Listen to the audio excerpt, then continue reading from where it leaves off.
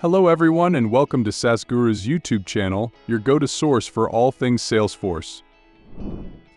In the fast-evolving world of Salesforce development, the harmonious interplay between front-end and back-end is pivotal. The synergy between Lightning Web Components, commonly referred to as LWC and Apex, is what drives innovation and efficiency.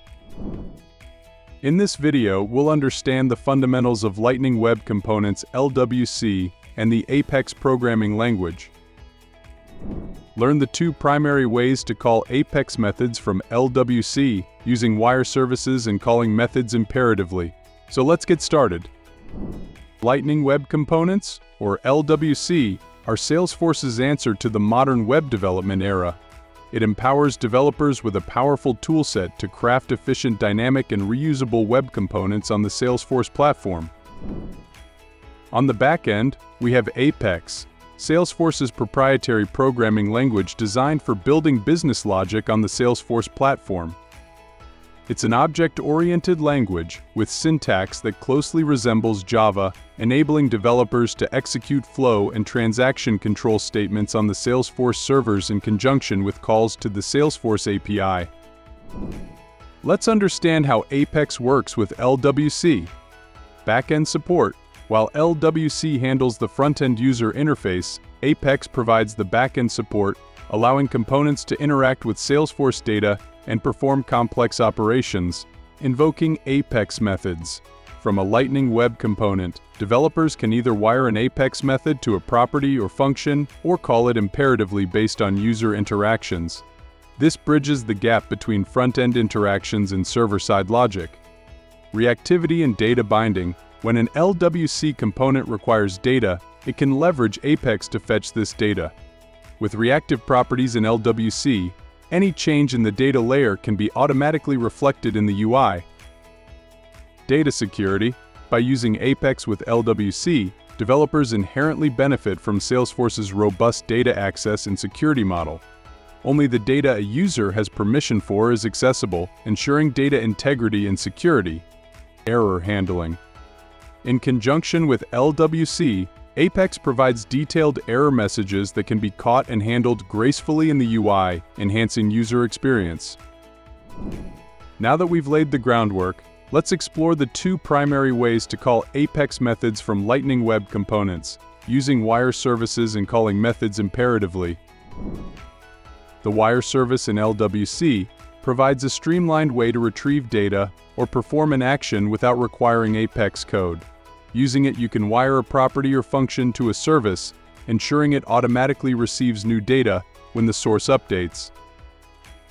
The key advantage of wire services lies in their efficiency and simplicity. They streamline data retrieval processes, minimize server round trips, and enhance performance, ensuring a smooth user experience. However, wire services have limitations when it comes to complex data manipulation or invoking Apex methods with dynamic parameters. In such cases, a more imperative approach becomes necessary.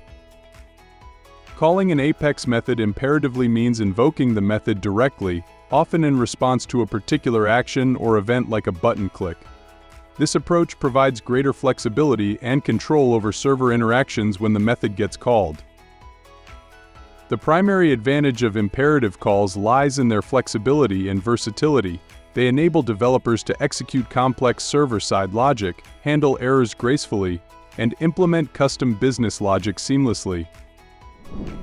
With that said, imperative method calls may lead to increased complexity and potential performance overhead, especially in scenarios with frequent server interactions. Developers need to implement proper error handling mechanisms to ensure application robustness. While the wire service in LWC provides an automatic, reactive link to your Apex data, imperative calls offer a more hands-on, controlled interaction, so understanding these integration techniques is essential for crafting efficient Salesforce solutions. Now we will understand how to call the Apex using the wire method and also the imperative way. Here you can see an Apex class where we have defined two methods, fetchAccount and fetchAccount imperative, just for the purpose of demo. FetchAccount is basically the method which will be called from the wire method.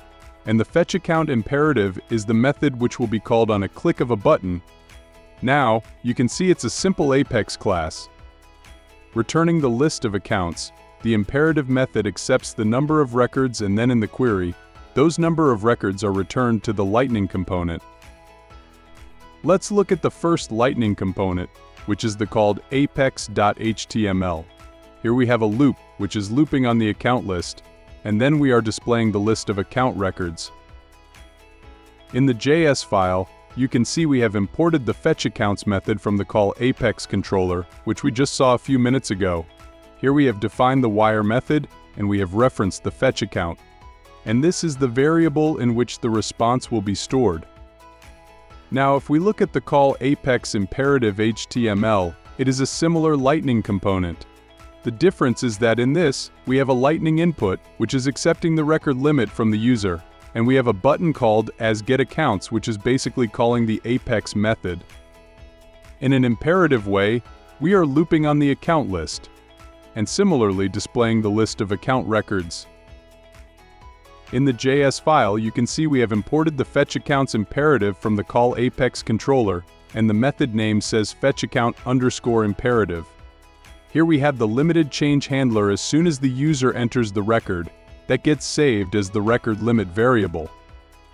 This is the fetchAccount method, which is getting called on the click of a method.